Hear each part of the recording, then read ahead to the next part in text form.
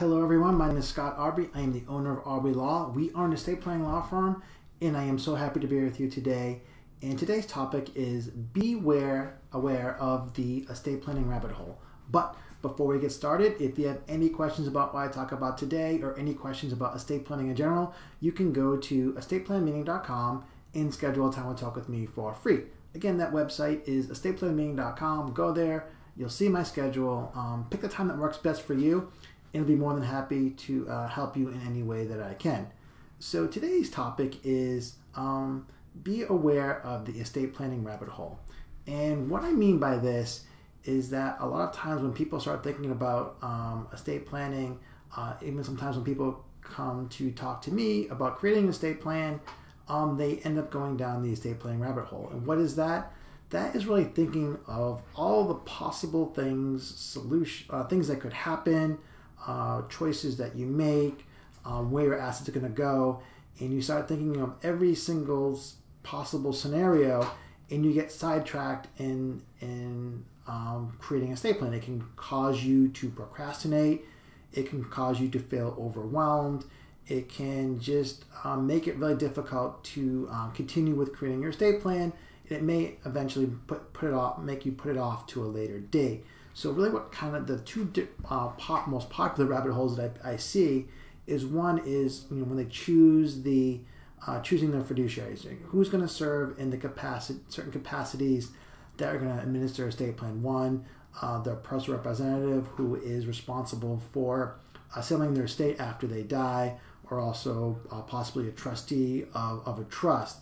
And they come in and they say, well, if I choose this person, what happens if they do this or they do that? And they really kind of get sidetracked and they say, I don't know what to do, and how do I know to choose this person?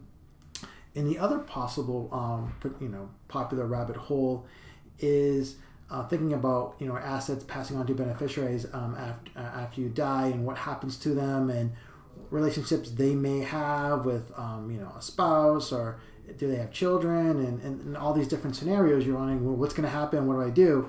So what I really try to tell my clients is that just make the best choices based on the information you have on today. When you're choosing your fiduciaries, you're going to choose someone who you trust, and I'm sure that person, unless something drastic happens, are probably going to be very similar, be very trustworthy. If they're trustworthy when you pick them, most likely they'll be trustworthy down the road when the time comes for them to serve. And also too is you try to just create the estate plan that accomplishes your goals, and there's a lot of flexibility in that.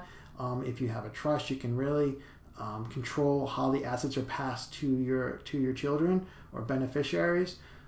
So you can kind of control those things for all different possible scenarios. So really what you need to do is that if you're getting sidetracked, if you're getting going down these rabbit holes, bring yourself back, make the choices based on the information you have today, make the best choices that you can make, and I can, an estate planning attorney can help you draft that estate plan to meet those concerns. I can do that for you. So really need to focus on what you have, information you have on today, and make the best choices that you can. The beauty of estate planning is that you can make changes. So say you do pick someone that something happens and they're no longer the right choice for you to act as a fiduciary in your estate plan, you can always update your estate plan and make changes. So that's another thing to keep in mind. So really just make the best choices you can today, and don't let these rabbit holes prevent you from creating your estate plan. So that's all I have for you today. As always, if you like this video, please hit the like button. If you know someone that needs to hear this video, please share this with them. If you have any questions or comments, please leave them in the comments section. I'll be more than happy to answer them for you. And again, as always, if you have any questions about estate planning, you can go to estateplanmeeting.com and schedule a time to talk with me for free. Again, that website is estateplanmeeting.com. Go there, you'll see my schedule, pick the time that works best for you, and I'll be more than happy to answer any questions that you have. Again, my name is Scott Aubrey. I'm the owner of Aubrey Law. Thank you so much for taking the time to watch my video. I really appreciate it. I appreciate you, and I will talk to you soon.